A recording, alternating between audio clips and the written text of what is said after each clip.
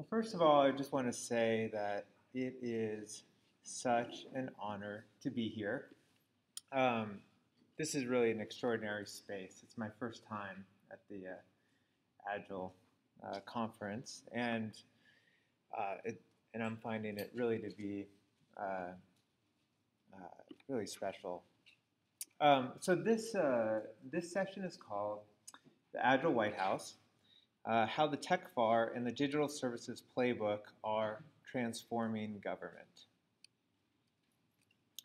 And by way of introduction, my name is Pava, and I am the co-founder of CivicActions.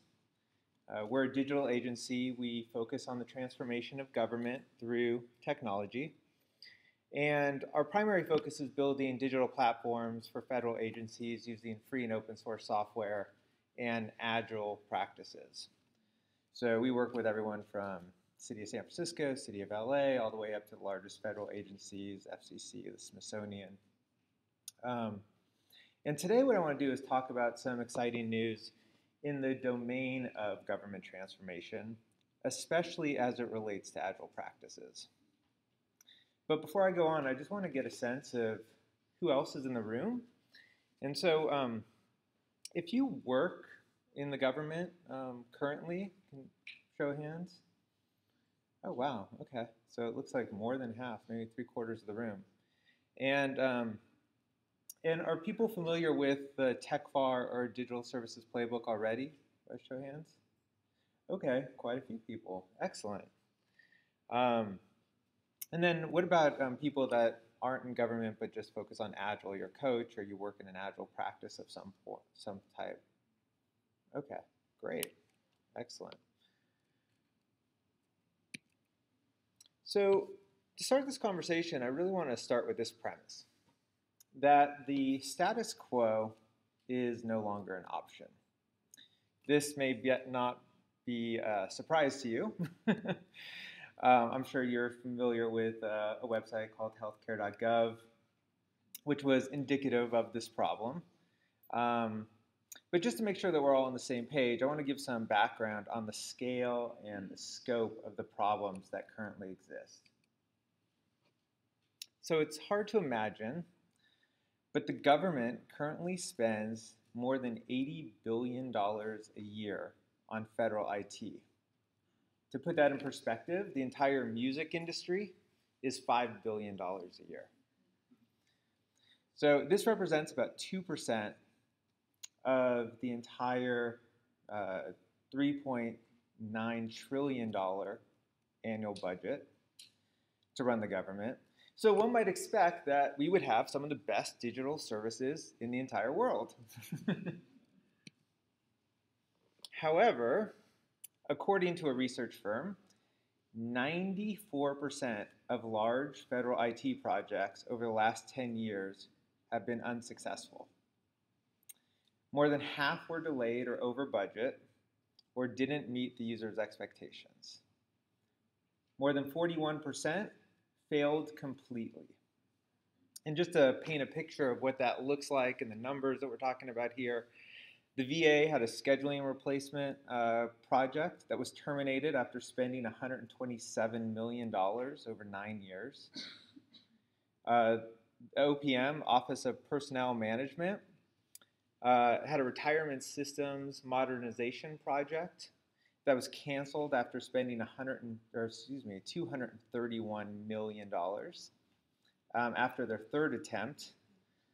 The VA Financial and Logistics IT Enterprise Program was terminated after spending more than $609 million.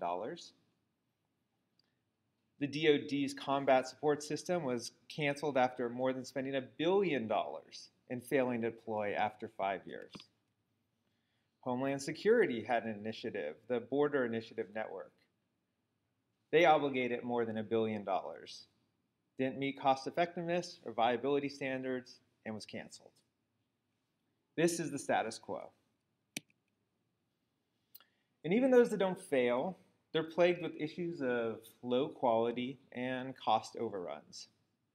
So you may be familiar that for the last 15 years, the DoD and the VA have been working to modernize their electronic health records.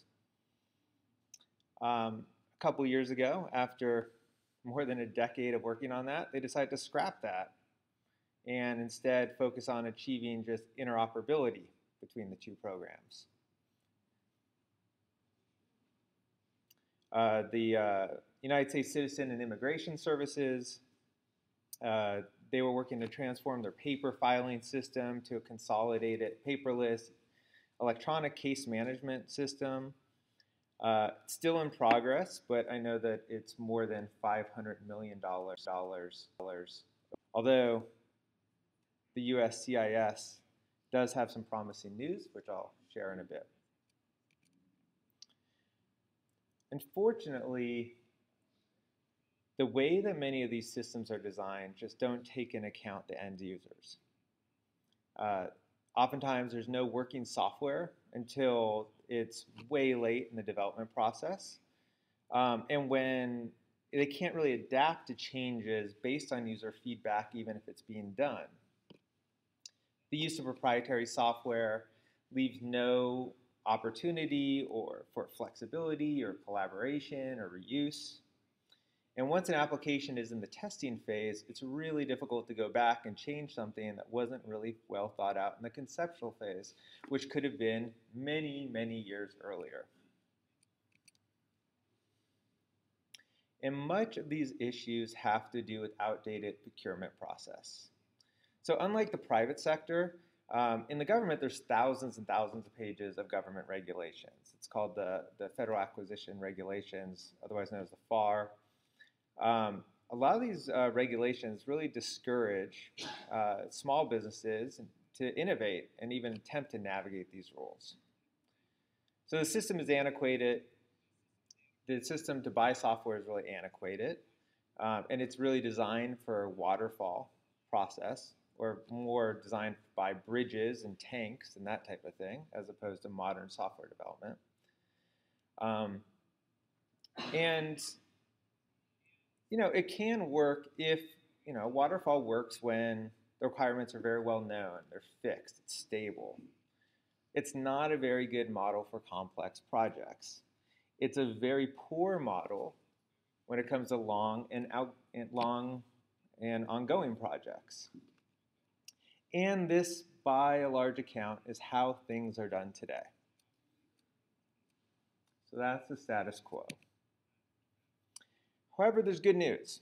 There is a sea change that's being driven by a number of factors.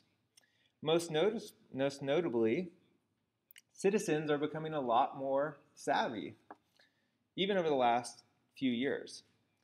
And you still might be thinking, well, there's a lot of inertia to the old way of doing things. But I want to propose some indicators to demonstrate that there actually is some hope. First, the way that we build software, and this is probably not news to the folks in this room, but the way that we build software over the last 10 years has fundamentally changed. Now, I'm a Bay Area native, really entrenched in Silicon Valley and the Silicon Valley culture, and I can tell you firsthand about this revolution. And Silicon Valley is really leapfrogging government IT. But that wasn't always the case. Government used to be decades ahead of consumer technology. And now there's all these advances when it comes to collaborative software development, especially free and open source software development, open data, APIs, the cloud, mobile, DevOps. For example, Amazon now deploys software every 11.6 seconds. And of course, one of the biggest advances is in Agile software development. Secondly, we're entering what Steve Case of AOL calls the third wave of the internet. Has anyone heard of the third wave of the internet? A couple of people. So this is a new concept. First wave was really that period from 1985 to about 2000. And that's where we're building infrastructure and the connections, basically the on-ramps to the information superhighway, if you will. And that was like all the companies like Cisco and IBM and Microsoft and Netscape and AOL. I mean, it was getting people online, building that infrastructure. And we're just probably coming to the end of the second wave, which is really building on top of the internet, applications on top of the internet, and connecting people to one another. So, think about Google and Apple and Facebook and Twitter. It's all about seamless integration between hardware and software and services. And then there's the explosion of the smartphone and enabling us to be always connected to the web and unleashing the app economy. So the third wave is really what's coming next. And this is the transformation of the economy's largest sectors using digital services. So healthcare, education, energy, financial services, food, government services, education. These third wave sectors, all ripe for disruption, represent more than half of the US economy. Free and open source software is now the de facto standard. And it's not just about software, but it's about the ethos behind the software itself. Collaboration and forking, sharing, think Android, Drupal, WordPress, GitHub. And all the successful companies in the second wave adopted free and open source software as their path to success. Fourth, there's the rise of the digital services. And thanks to the prevalence of APIs, application programming interfaces, it'll soon be possible to create businesses simply by composing applications together to drive new business processes. So this shift to digital business models is expected to fuel the next phase of growth for a services economy that will create trillions of dollars of economic growth in the years ahead. And finally, and this is what I'm really inspired around, there's a whole new generation of digital natives who are civic-minded idealists. In their worldview, every government service can be reimagined with technology. For example, if you don't like your current Metro app, you could build a better mousetrap with all the open data that's available. Organizations like Code for America are building dozens of applications each year to make cities smarter and more effective. And there's a whole new slew of startups looking to create better social services using mobile and data in the cloud. Which brings us to the huge opportunity ahead. So let me share about a new promised land, a completely transformed government. Let me paint a picture of what's possible on the horizon. Imagine the best and brightest talent in the world solving complex issues. Rather than going to internet startups like Google or Facebook, or going to Wall Street, they take on careers of service, working in the public sector. These engineers, creatives, and agile project managers use the latest thinking in design thinking and human-centered design. They focus on how citizens interact with government service on all levels, from getting to the bus to paying their taxes. And by using flexible, modular, scalable, agile approaches, we could solve these problems faster and get to market quicker. All this means using less resources of that $80 billion a year to develop IT. So it's more money for other services. It's less waste. We're using open data and APIs. We're sharing and repurposing. We're not having to pay for things over and over and over again. We're not wasting money. We're deploying more. We're deploying more quality software than ever before. And it all begins a virtuous cycle of GovTech and CivicTech, of a whole ecosystem where everyone's building better mousetraps. The development becomes exponential. We're enabling an agile economy. Sounds great. Of course, there's some big and nasty obstacles in the way of that vision. The US government is a big ship to change direction, and this process can take a lot of time. For one, the money and interests have a huge stake in protecting the status quo. There's simply a lot of momentum in the default way of doing things. The federal government has been doing it backwards for a long time. And when it comes to software development, waterfall is a lot easier for them to understand and to buy for. Not to mention addressing all the cultural issues that go along with this new mindset. Now, some people will argue that government can't be innovative.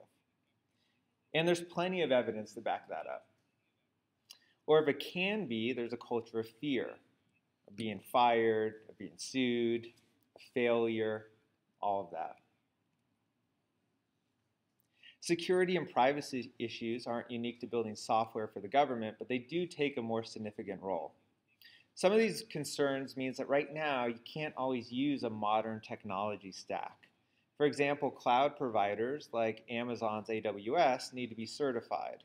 And many software as a service or platforms as a service simply can't meet the high bar of security necessary for the federal workplace. Which again means no matter how well intentioned, can't be as innovative as they are with the private sector, as they are within the private sector. Of course, there are problems of scale, adoption, and training as well. So Agile just can't be done halfway. This transformation will require a massive culture shift, requiring years of retraining, as well as reimagining government IT. And retooling of IT delivery would require some of the biggest software providers in the world to really change their ways. And we're talking about really, really big systems. Booz Allen has more than $3 billion in government IT. Hewlett-Packard, nearly $4 billion. General Dynamics as well. Raytheon, and Boeing are around $5 billion. Northrop Grumman, nearly $7 billion. And Lockheed Martin, nearly $11 billion. And probably the largest barrier, which many of the above issues touch upon, is that procurement isn't flexible enough for Agile software development. Government procurement rules have really fallen out of step with the pace of technology, making it difficult for the government to access the most current and relevant tools available. There's very few new companies entering the market. In fact, out of the top 25 government contractors, nearly all of them were founded in the 70s.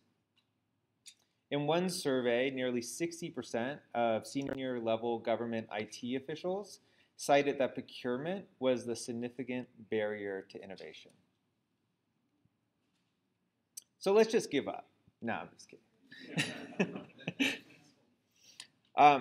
Let's discuss what's happening and what we need and what needs to happen in order to overcome these seemingly large obstacles.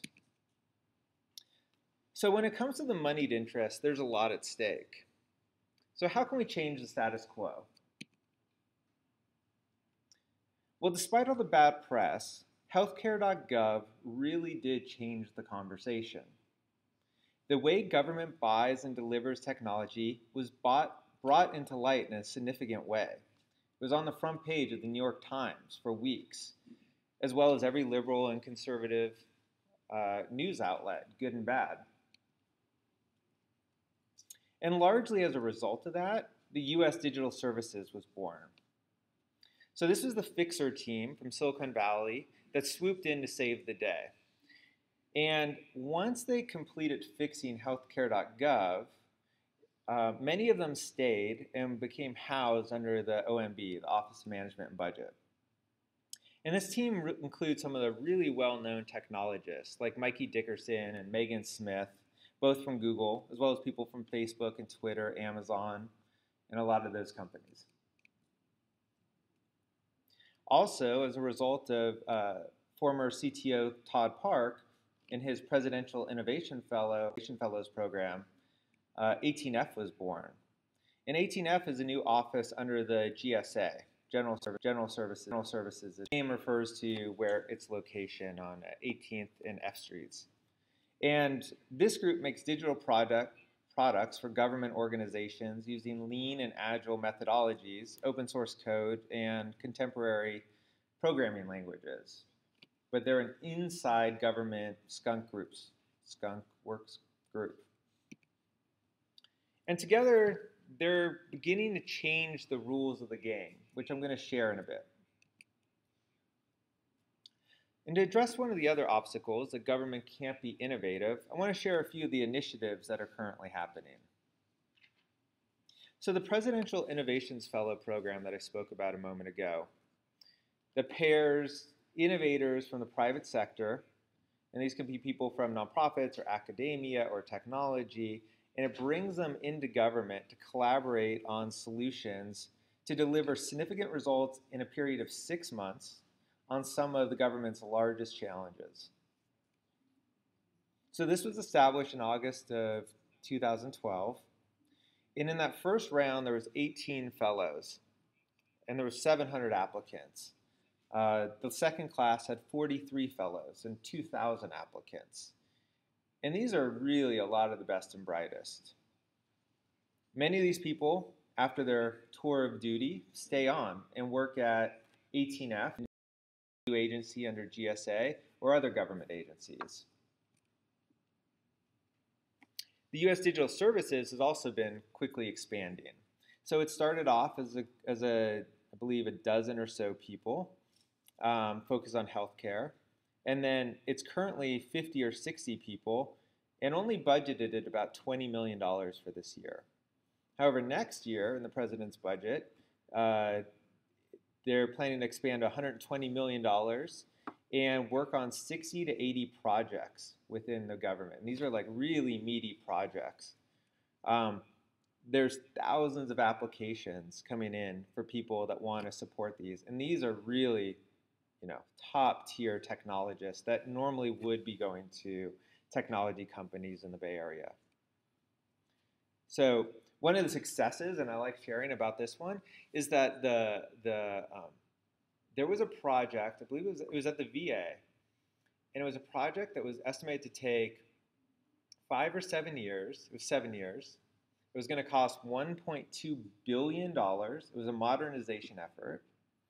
The U.S. Digital Services put 5 people on this project and have delivered the result that was expected of the initial contract.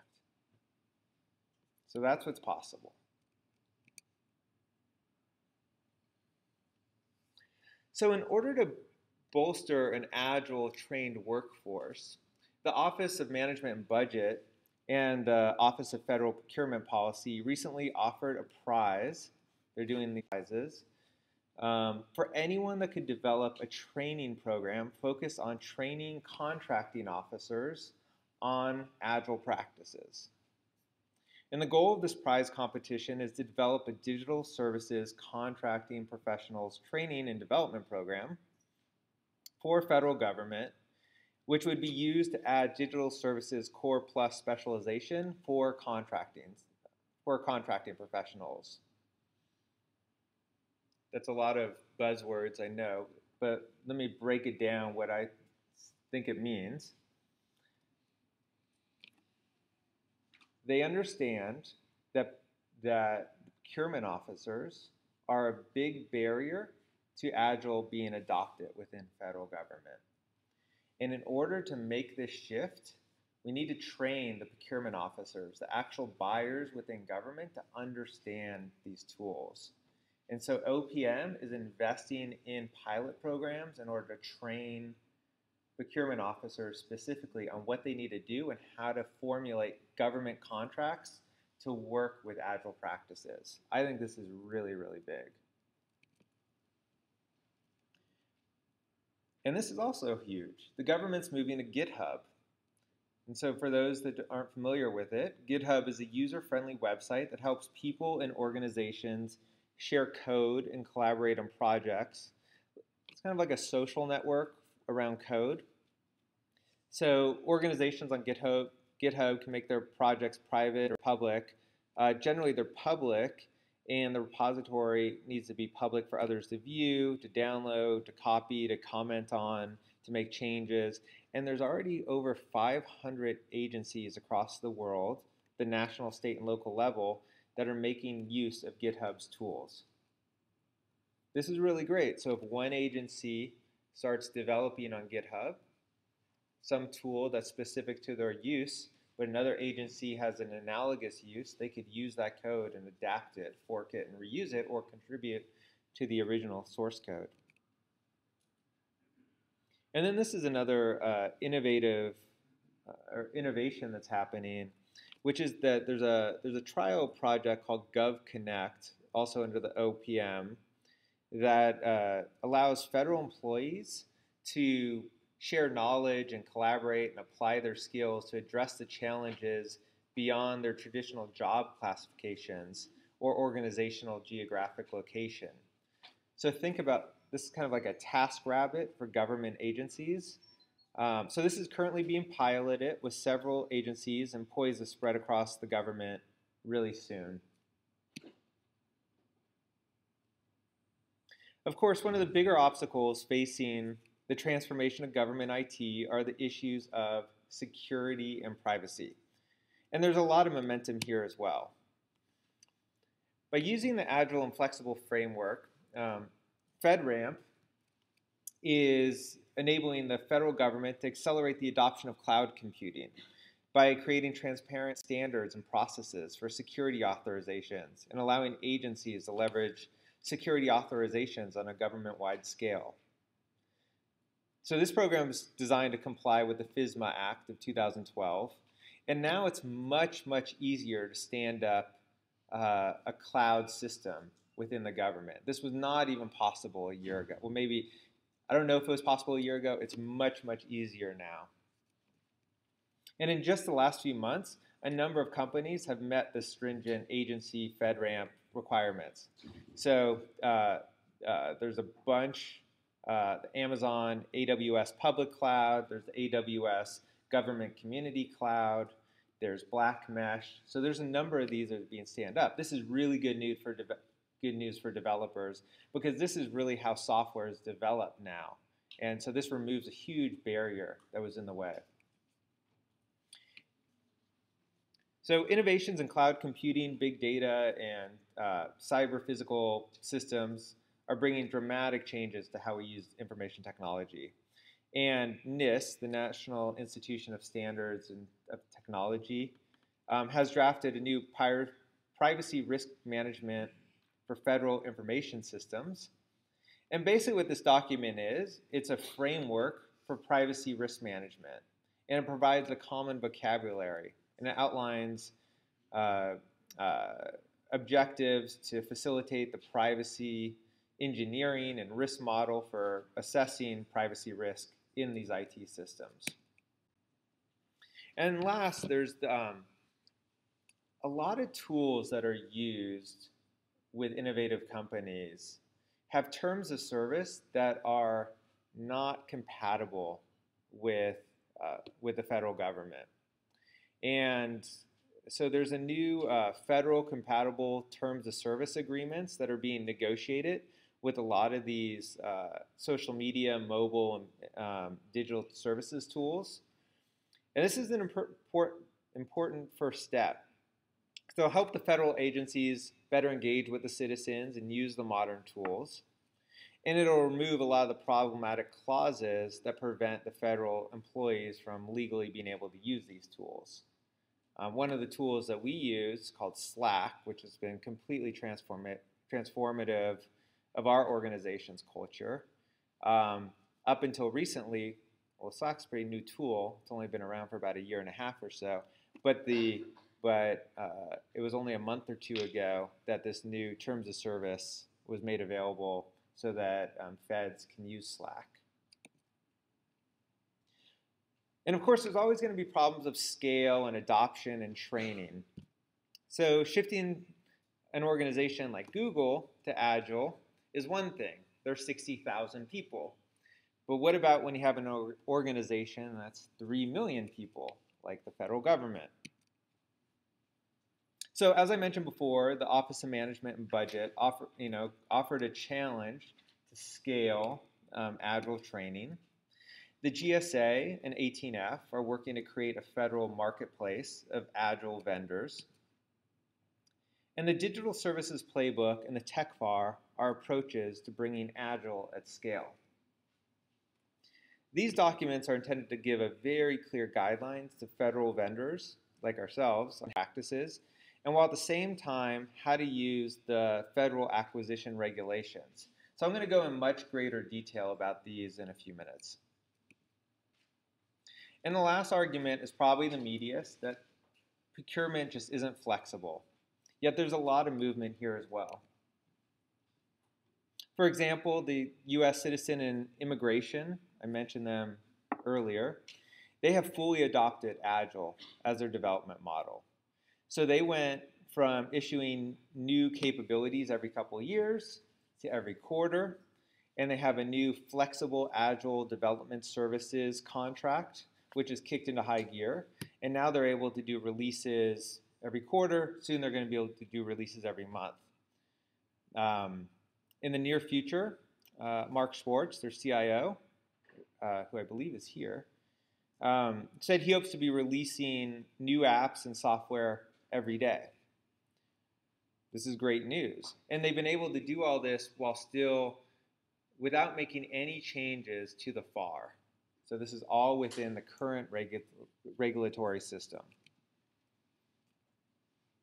So software acquisitions really need to move at the speed of Agile development cycles. And ideally, this means moving from 4 weeks from solicitation of a contract to the kickoff.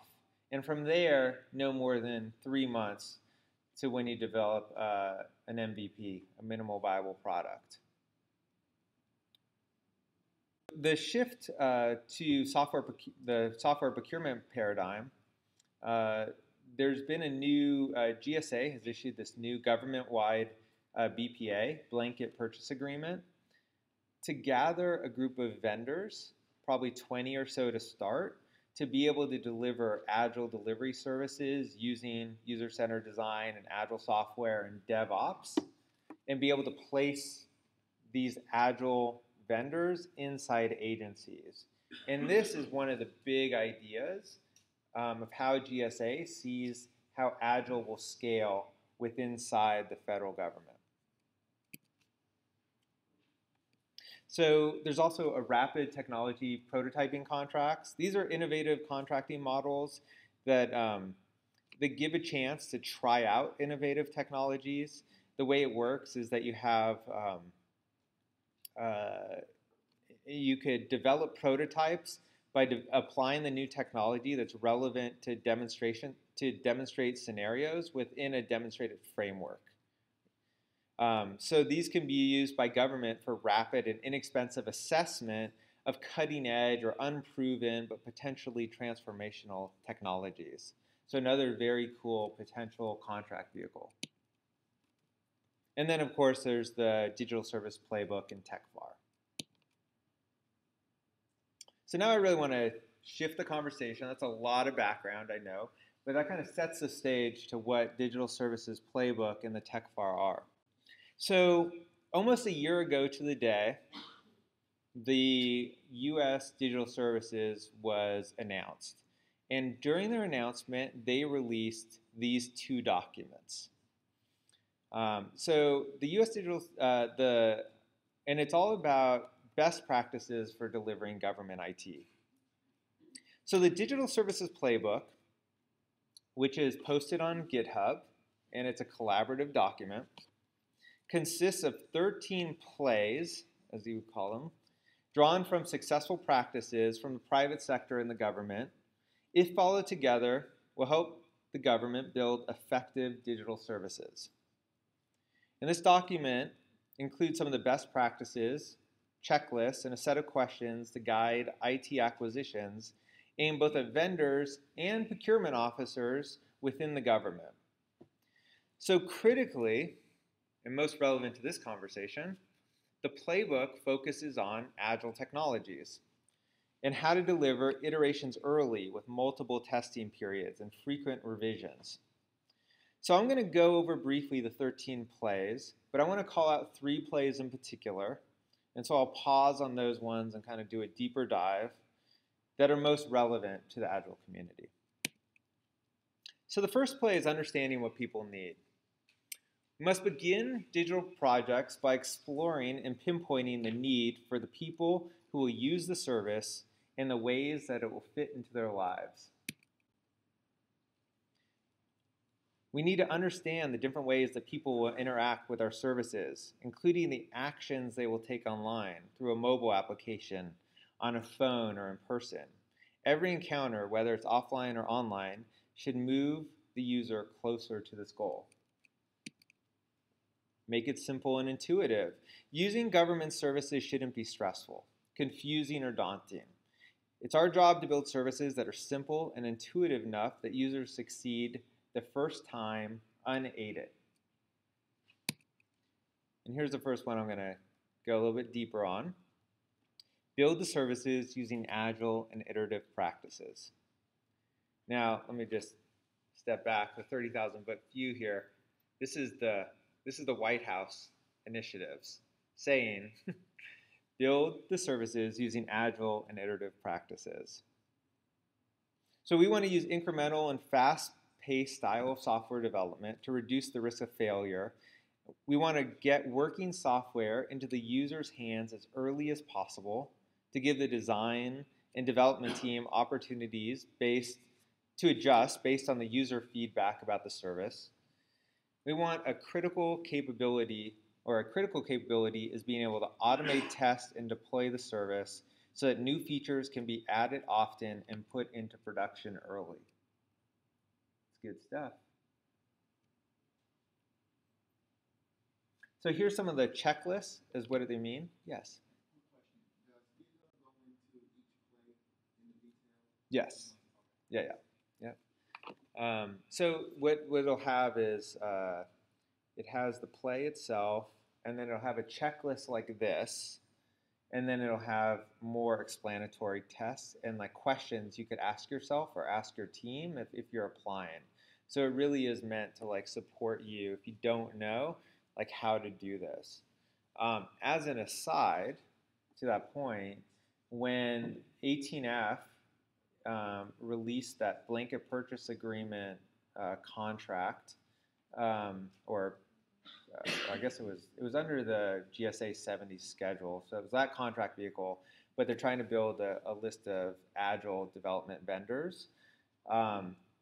They specifically called out the DSP, and as part of the evaluation criteria, we believe, it wasn't explicit, but you could kind of read between the lines, that you're going to have to use the digital services playbook. Basically, instead of like, do you have past quals? It's more like, are you checking off all the boxes of the DSP? So this is really important stuff, and it seems to be the direction that the government's moving forward. And so this is pretty awesome, and I think really aligns with where we are in this conversation. So, we want to ship a functional MVP that solves core users' needs by addressing the services as soon as possible. Ideally, no more than 3 months that you get something to the users. You want to run usability tests frequently and see how the service works for the users and identify improvements that should be made. You want to ensure that individuals building the services are in close communication using tools such as daily stand-ups and team chat tools. You want to keep delivery teams small and focused, limit organizational layers that separate these teams from business owners. Release features and improvements multiple times a month. Create a prioritized backlog of features and bugs, known as the feature backlog and bug backlog.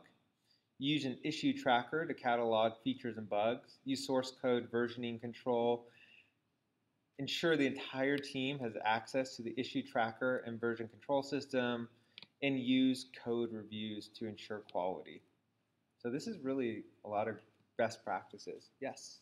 So, how do you deal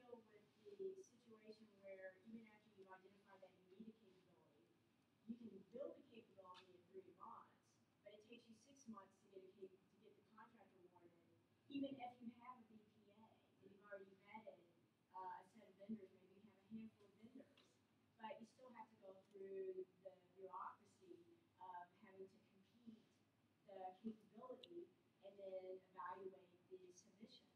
Yeah, yeah. This, what was that?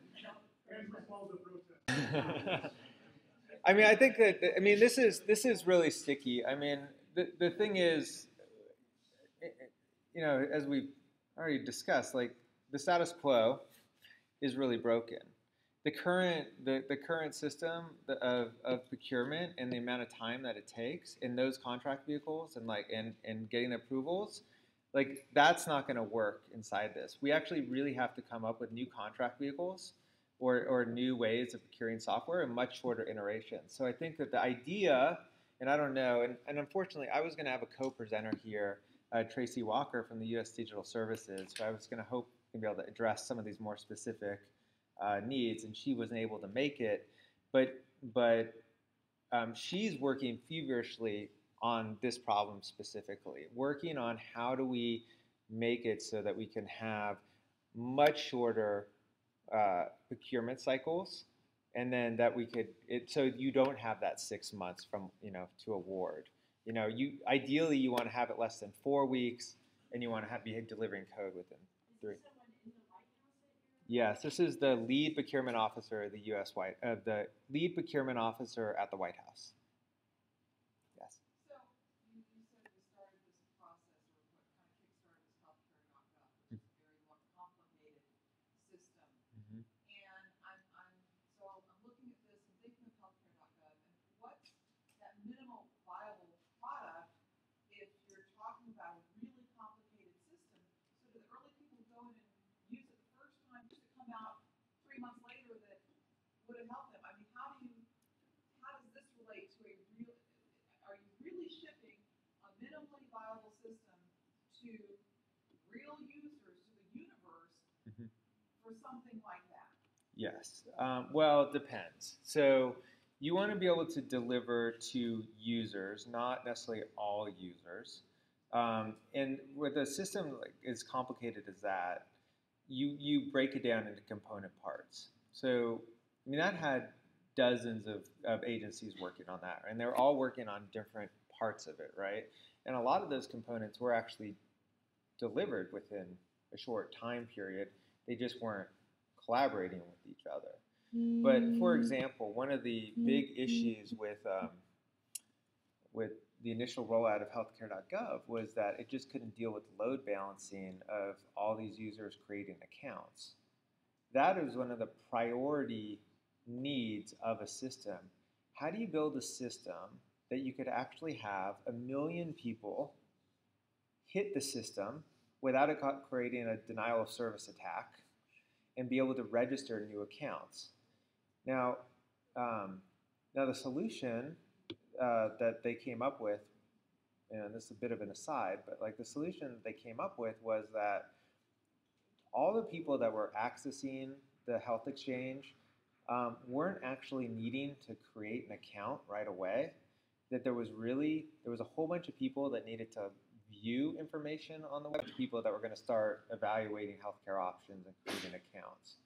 So one of the things, so when you would build an MVP in this kind of process, what you would look at is what are the main barriers? What's like the most critical functionality that needs to happen no matter what? Like I would say that was probably one of the most critical things. How do you design a system that could scale nearly infinitely, be able to bifurcate users, and then for people that register accounts that they could at least create an account. I mean, the big problem, at least as I understand it, was in creating accounts, right? Like it just couldn't generate. Now Google knows how to do that. They know how to like release a service and scale quickly. So what you would do is you would build like that would be an MVP, and so you would build just something to test that, and then basically do like load balancing tests and be able to like have robots basically pound it as much as you can. You could buy services that replicate that kind of behavior so you could demonstrate, yes, we know that 100,000 people could concurrently create accounts, per second or minute or hour or whatever it is, and that we trust the system's going to work. And then once you've rolled that out, then you build the next level functionality. So it doesn't mean like we're going to build healthcare.gov in 3 months, but it's like, how could you get software tested in incremental stages? Yeah. So shipping doesn't mean shipping. It doesn't necessarily mean shipping to the customer, but you do want to get software in front of users as fast as possible. I mean, Agile software development, it's like that whole. I guess it's more like lean, but it's like how do you, it doesn't matter how efficiently you build software if you're building the wrong thing, right? Like if you're going down the path, that's all wasted cycles. So the idea is like, how do you build just enough software to test a hypothesis, get real users interacting with that software, understanding that that's a real problem, that people want to use this, and then you build the next level. So you're only building what you trust that users are going to want, what they're going to use, and you're not wasting all these other cycles. And that's the idea of getting users in the cycle. When you work on, some of these programs are like 10 years, which is crazy because, requirements, that means like you're developing fixed requirements that probably took 2 years in committee, a stack of documents this big. We work on projects like that, not many, but we have one project that started that way. And it doesn't account for like a whole change that the world changes, that like technology changes, that there's better ways of doing things, and that and user behavior is going to change. And so this is just a way to try to reel that in and get real users using it as fast as possible. Yeah. Yes. So you talk a lot about top-down pressure to streamline and speed up the procurement cycle. Mm-hmm. But what about, do we also have top-down support for broadening the scope of procurements? Because the problem we still have is this intrinsic suspicion between government as a buyer and vendors as a supplier, where government doesn't want any one vendor to have too much control. So development is one contract, testing is a second contract, operations, maintenance, and deployment is a third or fourth contract. Yeah. All of which have competing interests, and none of us really, because we're competitors, Right. have a stake in each other's success. Yeah. One of us fails, we all fail. But then I have value pointing the finger saying, well, it's their fault, so give me their contract and I'll deal with it. Mm-hmm. Yeah. So you get these RFPs and these job RFPs dropped on the street that say, we want DevOps, we want nimble. Yeah.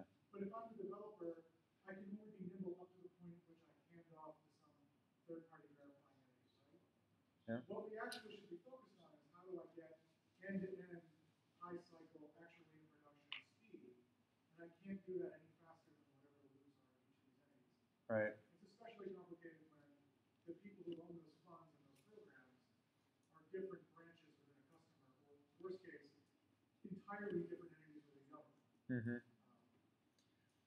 I think you hit it on the head. That is the issue. And this is why we need to reimagine how we do this procurement.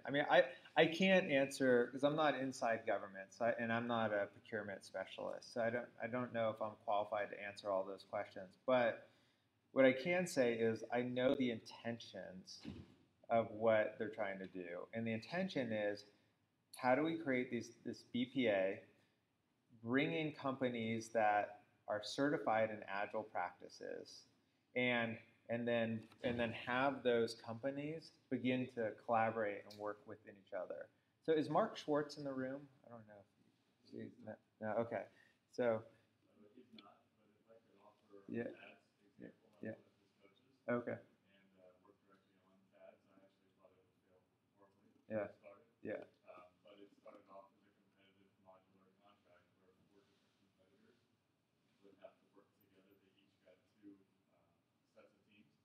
And the premise was if they did well, they got to get more scrum teams. If they didn't do well, they got to leave. Right. And it was set up in 6-month cycles, so every 6 months you prove yourself and you grew your teams, or you set out the door. So you weren't bound into a 3-year or 5-year contracts, and then they also enriched that with a second contract called TIX, which is the whole DevOps infrastructure side. So they let TIX out first, and that's a fifth contractor, and they built incentives into FAS and to TIX to work together. So that's part of the attempt to try to have the trinities that are not Yeah. So shifting the focus to know that we're shifting the culture of buying to the notion that we're buying teams of people for a period of time and not buying individual lists. That's awesome.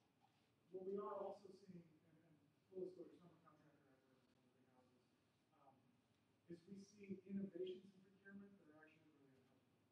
So for instance, we'll see the government customer say, we're going to estimate stories and you will bid in points.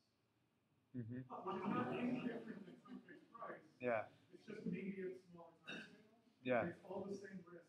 It's fixed schedule, it's fixed scope. It's all the same fictions that we said. I've seen the same thing. It's ridiculous. Yeah. So an approach where we're actually knowing that we're going to buy teams and I'm just going to have a smaller increment of trust, that doesn't scare me. I'm happy to be best competitor. That's where I love that. Yeah. It's these other things where we're trying to be agile. Like there's kind of a model that's being kicked around a lot by SMB folks that ends up ending with people bidding points against each other and things like that. Where we're like 5 proxies away from product. Yeah. Progress. Yeah, no, that doesn't work. And I think, innovation's good and experiments are good, but a lot of them, don't. I mean, we have a project like that it's similar, where it's, it's function points. It's an agile-based project, but it's using function points to try to to solve that problem, and it's not a one-to-one map. It doesn't work. So. Yes. I want to make a quick comment, going back to the idea of procurement. And I've been working with USCIS for 5 years. 2 months of that time here recently has been with Office of Transformation that's taken on a huge project. Going to digital services, what I think is unique about that is they're actually on our floor. Lucky enough to sit right next to the team that's working on a big project with my USCIS. And I can just tell you, even sitting next to those guys, listening in to when they're talking, some of it goes over here, but great group, it's a great team. So going to the procurement teams and our contract teams, our team in USCIS, they're in Vermont.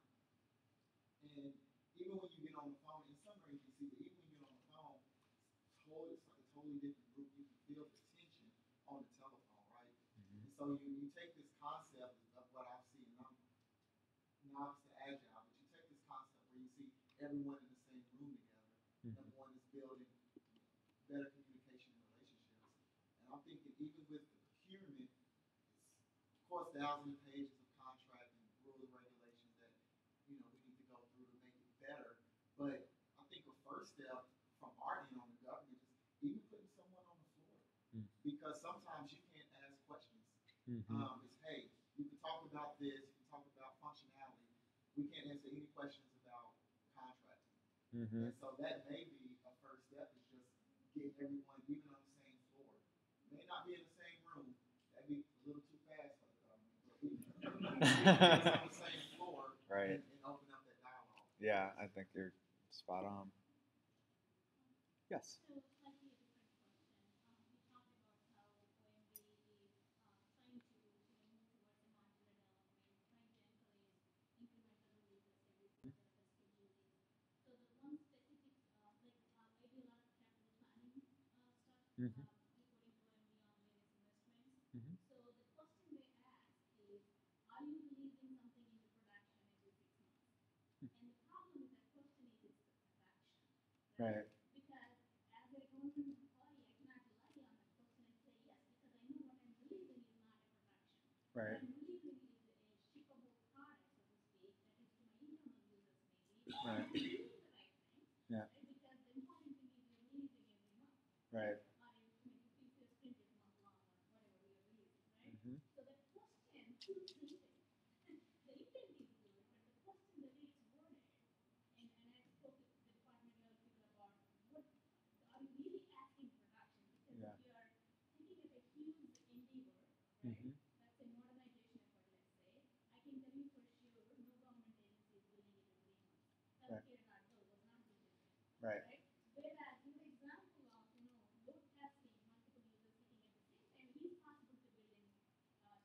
right? Mhm. But that alone is not production ready system. Right. So I'm just making a comment here. I'm not necessarily Yeah. criticizing, but the point is the intent is good, but sometimes the intent, the way it translates into some procedures that we have to follow, Mhm. don't allow us to communicate back to OMB and say, yes, we are releasing incremental product, but we are not releasing production ready system. Right. There is a difference. Yeah, absolutely. And I think this goes to the point that this woman was making, which is that, I mean, the definition of product or, production versus shipped code in front of users. And this is the work that OMB needs to do and GSA needs to do, which is help define these terms and do the training with procurement officers. And because I don't know necessarily the procurement officers can define that, and the procurement officers are often divorced from the users that are going to use the system, and so yeah, I mean, these are the barriers. I mean, no doubt, procurement is the number one barrier here, and this is what's being addressed. I mean, but this is what it's trying to address. But I think your question or your comment is completely valid, which is, um, the distinction between full production versus shipping shippable code in 3 months. Yes. I would say, a lot of times the agile stuff is only for greenfield, but if you look at NASA, NASA's migrated over 180 applications to AWS. These were all existing applications, and those were all automated deployments into production. So even though they're not necessarily following the software path into it, there are agencies that are really getting into the mode of measuring value by shipping stuff into production. Mm-hmm. And the kicker there was the IG came in and said you're no longer able to do this anymore. You can't sustain your private cloud. You need to move to a public cloud. And what they did was really innovative. Is they said, yeah, we'll do that, but we'll make it optional for our ITPMs. Mm-hmm. And the team that I'll advertise though we did it, but the kicker for that was the teams had to prove the value and the ROI of the cloud. And once they started seeing that we could reduce costs, we could implement open source, all of those, things that people were afraid of. They all kind of joined the party and went from, just a small amount of applications, including NASA.gov, to a sea of people going, wait, I can get more value to my customers. I can get more innovation from my developers. I have a much more flexible platform. So it's not always software development into Agile. Sometimes you can do it from infrastructure and legacy assets if you're willing to kind of look at that path of adopting DevOps from the infrastructure inward. So Mm-hmm. NASA.gov, and they're pretty open about their successes with the cloud. So you can Google search those guys and see what they're doing. That's great. That's great. Okay, I'm getting a time warning. We have about 15 minutes. I do want to leave a little bit of time at the end. This has actually been really great. I love the interaction, and I hope to do a little bit more. So let me kind of cruise through the rest of this, and then we could open it up again. But if you do have a question, feel free to, interrupt. I don't want to do this at the sake of your questions.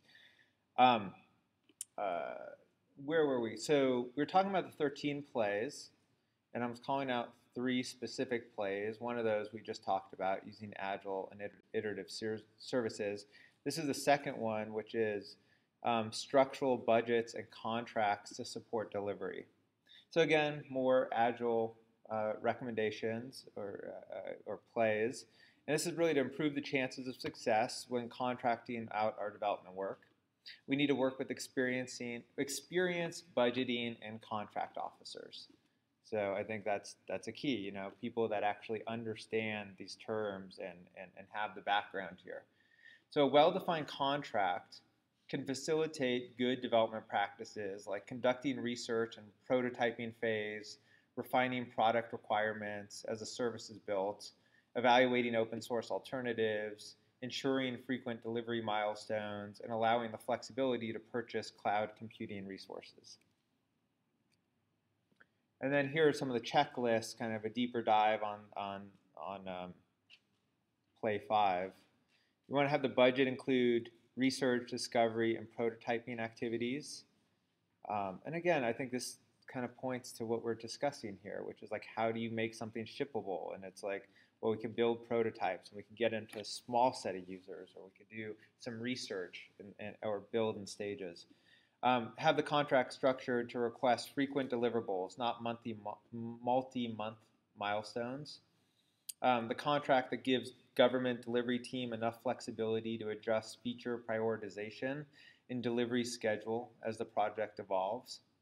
And the contract ensures open source solutions are evaluated when technology choices are made. Yes? The third bullet is at odds with earned value. With what? Earned value management. Yeah. Which is called out in the TechFAR. Uh-huh. And TechFAR says that earned value management is required by the contract and use it, but it's at odds with Agile. Right. So the TechFAR is basically saying if it has earned value management as a requirement, you can't implement some of the TechFAR solutions because it's at odds with this. Okay. So is this contradiction known? Is there a fix in the word that you know? I don't. But if someone does, yeah, sure. Yeah, there are a number of working groups across government and industry on the contract, a lot more. But we've been working with folks at GCMA, at PARCA, at JL, and others to show that Agile and earned value management is absolutely compatible. There's no reason the Agile methods actually give you better quantifiable backup data that you can roll up, give you all your same meeting metrics. And guys like Gordon Krantz, the deputy director of PARCA for earned value management, has been running webinars saying this very thing. So I would say that there may be, it's not a wide open, you can do anything, it's all flexible. But for the government contracts that have defined scope, we absolutely have to employ it. And we can talk more about some of these government collaborative working groups that are going on. So I just want to add to that.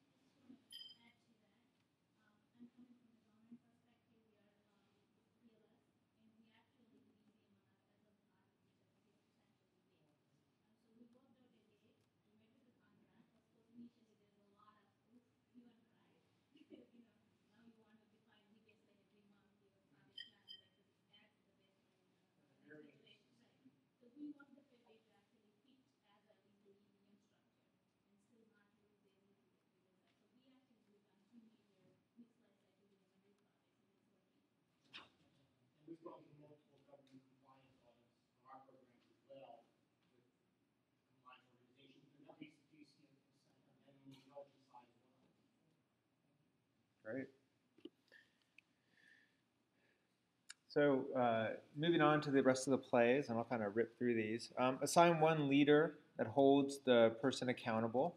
So this is there must be a single product owner who has the authority and responsibility to assign tasks and work elements, make business product and technical decisions, and be accountable for the failure or success of the overall product. We want to bring in experienced teams. We need talented people in government who have experience working in modern digital services, including seasoned project managers, engineers, and designers. We want to choose a modern technology stack, deploy in a flexible hosting environment, automate testing, and this is another one I'm going to call out. So today, developers write automated scripts that could verify thousands of scenarios in minutes and deploy updated code in production environments multiple times a day. And so we use these updated or automated performance tests to simulate surges in traffic and identify performance bottlenecks. And so while manual tests are still, and quality assurance is still necessary, you want automated tests to provide the constant and reliable protection against the unreliable regressions and make it possible for developers to confidently release frequent updates to the service. So here's the checklist regarding that, and so it's you want to have created automated tests that verify all user-facing functionality, create unit and integration tests to verify modules and components, run the tests automatically as part of the build process. So as you're committing code, then the test runs and can produce the results, so you could roll back if you need to. Perform those deployments automatically with deployment scripts, continuous delivery services, and similar techniques, and connect load and performance tests at regular intervals, including before the public launch. And then the last three, manage security and privacy through reusable processes, use data to drive decisions. So at every stage of a project, you really want to measure how well the service is working for users. And that includes measuring how well the system performs and how people are interacting with it in real time. So teams and agencies should really carefully watch these metrics. You want to find the issues and identify bug fixes and improvements that need to be prioritized. That's along with monitoring tools. And then this is probably one of my favorites, which is a default to open. So when we collaborate in open and in the open and we publish our data publicly, we could improve government altogether. And this quote, I think, kind of really summarizes the spirit of this. Too often, the lack of guidance encouraging agency use of innovative contracting practices results in narrow and overly rigid interpretations of the federal acquisition rules that complicate the government's ability to adapt smarter ways of acquiring high-quality digital services. That's just not a quote from anyone. That's a quote that was attributed to a document that was signed by Todd Park, at the time the CTO, Steve Van Rokel, who was the CIO, and then Beth Colbert from OMB, Director of Management. So that's TechFAR. And we've already kind of jumped into this a bit because the digital service playbook is kind of like the rules. Here's the plays. Here's how you can do it. Here's the questions to ask. Here's the checklist. This is the guide. And then the TechFAR is here's how you could use the FAR. It's kind of like the cheat sheet for the FAR to justify how to apply the digital services playbook, the rule book, if you will. And so it really highlights the flexibilities within the FAR that could help agencies implement the plays and have that acquisition support. And it has a particular focus on how contractors could support iterative, customer-driven software development process as it's done in the private sector. So the first part about the TechFAR really just answers a lot of general questions about Agile and how it applies to federal IT. How you can use Agile in your technology procurement cycle. It's really the Q&A part. Second part is really about, and this is actually really key. I guess I want to pause here and call this out a bit. One of the challenges that folks often find is like, well, how can I get this? If I don't have fixed requirements, how am I going to get this? You know, doesn't the FAR 15203 say that we have to have, requirements? The TechFAR says that, well, you could actually have a product vision, and that will meet the requirements, regulation. So it goes on to like what a product vision incorporates. So it says like, who it's for, who's the target customer, the statement or the statement or need of opportunity, the product name, the product category, the key benefits, the compelling reason why you need to buy it. It's unlike anything, the primary differentiation. And so it defines like this is how a product vision is defined, and then examples of product visions as well. So, and how you meet that requirement. That's a stumbling block for a lot of people. So third, it answers a lot of the questions regarding contract vehicles, like, is IDIQ the only way that we could do this? The answer is no. You could actually use a lot of contract vehicles to do this. And it suggests some other ways, but I don't need to go into detail on that. Fourth, it goes into some Q&A about pricing considerations, like can we only use fixed price contracts to get the desired result? And the answer is no, it's not different than any other type of contract. Fifth, it goes into the use of competition and how do you ensure effective use of competition. And the answer to that really is by applying similar processes used for performance-based contracting and identifying the desired outcomes rather than the details of the design on how to perform the work. And last, it goes into the contract administration, the challenges in committing staff. And this is a big thing. It's like, well, people say, well, Agile requires that we need to commit more staff because we need to have people involved within this in the process. And what if our agency has limited resources and we can't commit the staff, which is a real concern, and that should be a real concern. And it basically addresses that, saying like, well, you need to have the staff. I mean, you need to ensure that adequate resources are applied to managing the contracts, irrespective of the strategy used. So if you're using Agile software, that's no exception. And while the process is really highly interactive, the overall amount of work that's required is not greater. It's just applied differently and to produce quicker results. There's a GAO report talking about the challenges of committing staff for Agile projects. And if you're interested in that, happy to share that. Or the slides, all the background information, happy to follow up with any of this information. A lot of this is pulled from a lot of these reports. Okay. And so all this points to that the transformation is real and it's happening. It's active right now. There are agencies that are doing this. And quickly, just some real fast stats here. 18F in the GSA has grown from 15 people when it started, I think in 2013, to 130 or 120 person team.